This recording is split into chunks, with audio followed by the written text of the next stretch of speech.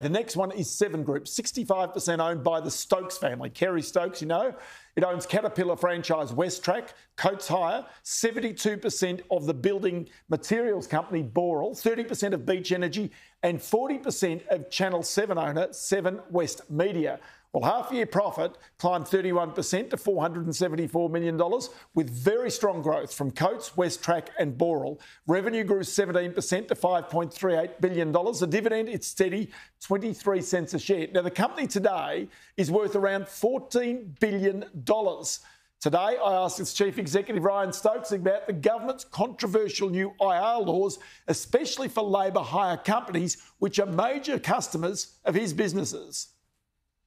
I think particularly where sectors are highly efficient and require that efficiency and flex accordingly. So, we're conscious around the need to provide that flexibility and that impact that may have.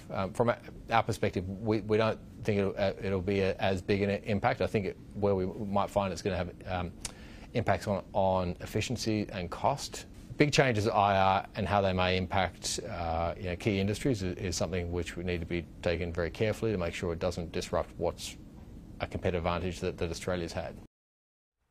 And the full interviews with Ryan Stokes and also with Matt Common will be on Business Weekend this Sunday, 11 a.m. Eastern Daylight Time. Now, Ed, the Seven Group shares, how did they go?